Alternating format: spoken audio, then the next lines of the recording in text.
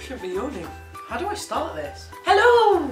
I'm here today to give you advice about open days. So you've come to a point where you've decided that you want to go to university, and so you want to look at potential universities to go and study at. The best way to do this is to go to open days. And so I'm going to give you some advice today. So I'm going to give you a quick rundown of how the University of Wolverhampton do their open days. Firstly, you are welcomed at the door. You're greeted with a big smile and a big hello, and you're given any information that you need for the remainder of the day. So you're never not going to know where you are, and there's always going to be people around to help you and guide you, so you're never going to get lost. Welcome talks. This is where you get told an overview of the university. This includes things like the university's largest achievements, a brief history of the uni, background information, up-to-date stats and latest news.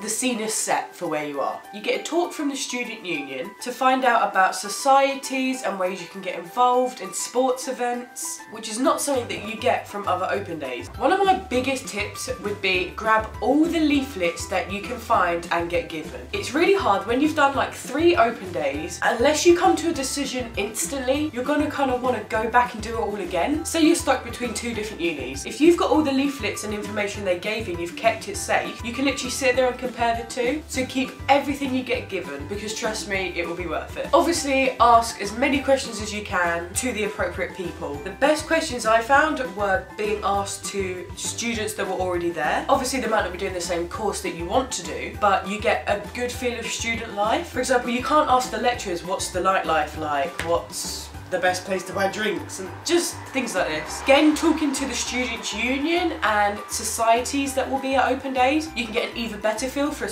particular group that you want to be part of. For example, my housemate is the LGBT team event organizer, and so if you approached her and asked her about how to be in the LGBT society, what events they run, she's going to be able to give you a lot more information than a lecturer or someone working the day. Talk to your lecturers as well. Talk to them about what you're worried about in terms of the course. Talk to them about what is the material in the course. For example, what material is in this course? How many modules do I have to pass a year? Ask the lecturers about any help that you might need, if you have any disabilities, how they would adapt to you. And also, don't get moody at your parents. They're going to be just as excited to be going to this open day as you are. So don't get embarrassed if they ask questions, because my dad did that. And my dad came back and he was like, I've learned so much. I still don't know to this day what they spoke about. I'm going to be at a lot of the University of Wolverhampton's open days doing some filming. So if you see me, feel free to come over and say hello and ask me any questions. That's absolutely fine. I'll answer them to the best of my ability. If I can't answer any questions, I'll point you in the direction of someone who can. So I hope to see you at one of our open days, and I hope you have a lovely day. Bye!